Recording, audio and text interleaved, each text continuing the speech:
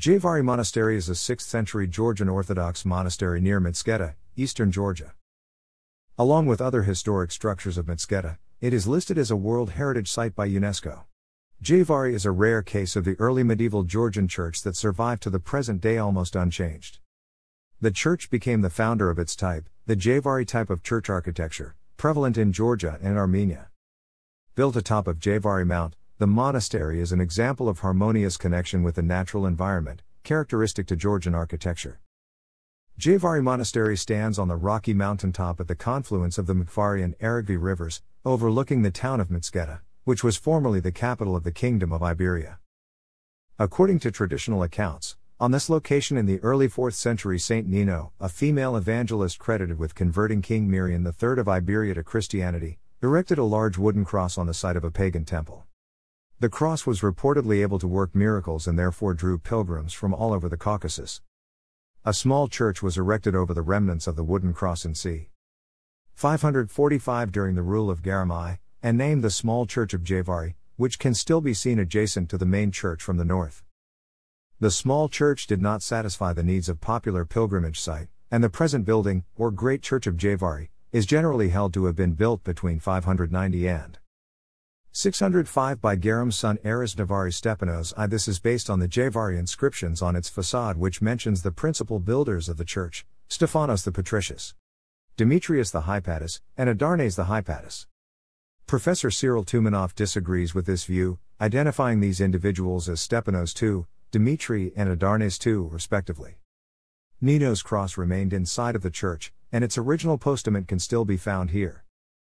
In 914, during the Sajid invasion of Georgia, the church was burned by Arabs, but it managed to survive with only minor repairments. The importance of Jvari complex increased over time and attracted many pilgrims. In the late Middle Ages, the complex was fortified by a stone wall and gate, remnants of which still survive. During the Soviet period, the church was preserved as a national monument, but access was rendered difficult by tight security at a nearby military base. After the independence of Georgia, the building was restored to active religious use. Jvari was listed together with other monuments of Mtskheta in 1994 as a UNESCO World Heritage Site. However, over the centuries the structures suffered damage from rain and wind erosion and inadequate maintenance. Jvari was listed in the 2004 World Monuments Watch list by the World Monuments Fund. Jvari Monastery. View from the southeast. The Jvari church was built on the very margin of a cliff, with its western facade nearly hanging over a precipice, where it was strengthened by a contraforce wall. The temple looks like growing from the mountain, which was obviously the architect's plan. Jvari is one of the best examples of harmonic relation of architecture with nature. It has two entrances, from the north and from the south. The building has the shape of a cross, prolonged from east to west, with each arm ended by semicircular apses. The Jvari church is an early example of a four-apse church with four niches domed tetraconch. Between the four apses are three-quarter cylindrical niches, which are open to the central space, and the transition from the square central bay to the base of the dome's drum is effected through 3 rows of squinches. An architectural achievement of its time. The lower row is made of 4 larger squinches, the 2 upper of smaller squinches, and finally the row of 32 facets, holding the dome. Thus, the dome rests on the walls, not on pillars, like in later churches, creating a single, entire space, an illusion of large size, although the church is less than 25 meters high. Presence of high transitionary niches between the main space and the 4 small rooms is another trick of the architect, who wanted to diminish the contrast between large and small spaces. The Jvari church had a great impact on the further development of Georgian architecture and served as a model for many other churches. The view of the dome and the squinches inside the church. The leading element of the building, the dome has an 8-faceted thalabate. Under the dome, near the center of the interior, stands a postament, surrounded by an octagon, important artistic addition, which was originally at the base of Nino's cross, but now holds a new wooden cross. The 4 cylindrical niches between the apses lead to 4 rooms, 2 in the eastern part, the altar and the sacristy, and 2 in the western, prayer rooms for the ruler and for women. A writing above the latter room tells that its construction was funded by unknown Mtskheta. It also has a flat relief with depiction of the Ascension of Christ. Internal walls were originally covered with ashlar, and later plastered and painted in frescoes, little of which survived. Ascension of the Cross. Bas-relief above the southern entrance of the Jvari Monastery. Varied bas-relief sculptures with Hellenistic and Sasanian influences decorate its external observable eastern and southern facades, some of which are accompanied by explanatory inscriptions in Georgian a.s.l script.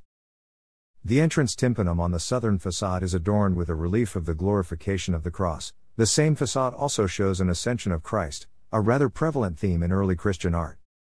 The cross, which is a traditional Bolognese cross, is held by two angels.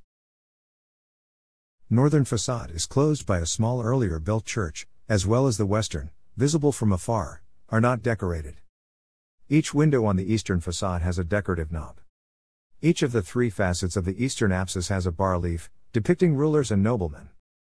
The left shows Dimitri, the brother of Stepanos I. The central depicts Stepanos I in front of the Christ, which is also explained on the writing. The right bas-relief has Adurners the Hypatus with his son and archangels Gabriel and Michael flying above, but the identity is unclear, and some connect it with Adarnes I or Adarnes II. Another bas-relief, with Stepanos II in front of the Christ, is found on the southern apsis. Possibly, the church architect, a kneeling figure, is depicted on the southern facet of the thalabate. Decorations of the eastern apsis, knobs and bas-reliefs. The small Garam's church, quadrangular in general proportions, has a cross-shaped interior. It is connected to a portal from the north, with the entrance to the church here and from the south. The church walls are covered by well-processed blocks. The conch was covered in mosaic, but only a fragment remains. A decorated niche is meant for the Catholicos of Georgia. The southern entrance is decorated by capitals with ornamental leaves. A portal also connects the two churches. The monastery complex is surrounded by remnants of walls with towers. The entrance with the gate was from the east.